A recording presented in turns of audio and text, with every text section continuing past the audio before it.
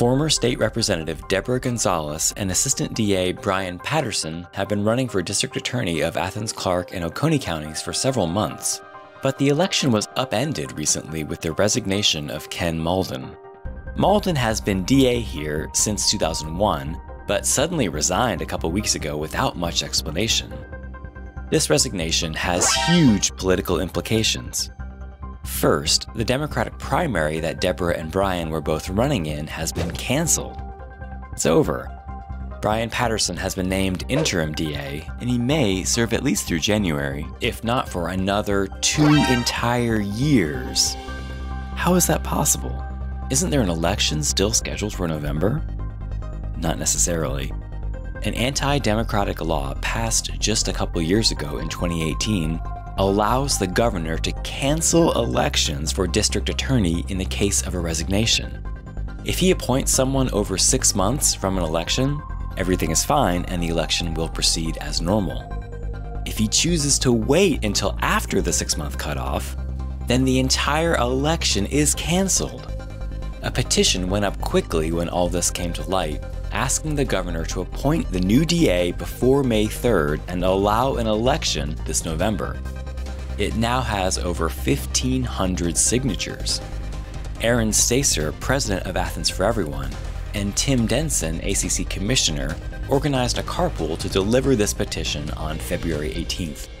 So we're about to go in and request that Governor Kemp please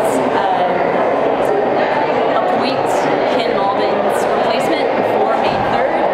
We have a petition here with over 1,500 signatures. We've got personal letters. We've got us, the constituents. So we're going to go ask if we can meet with him. We'll see what happens.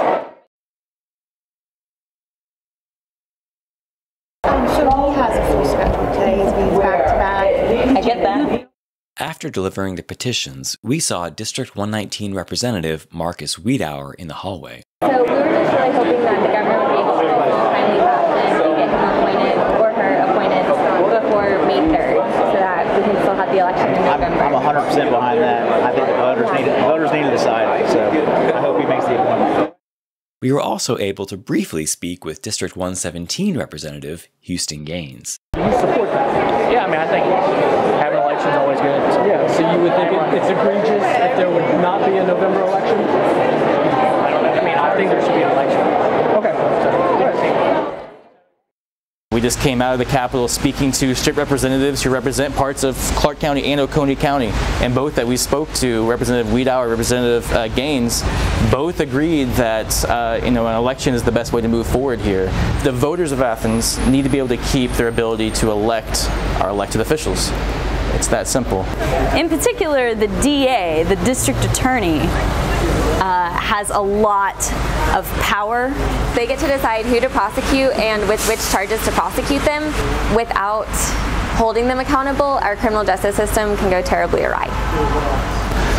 They should not be dropped in by decree of the governor using a loophole in a law and bypassing the will of the citizens. The ultimate of voter suppression is not having the election to begin with. Let Governor Kemp know your opinion. You can contact him at gov.georgia.gov/contact-us. You can also sign the petition because there might be a second delivery. I'll put the link in the description. Thanks for watching.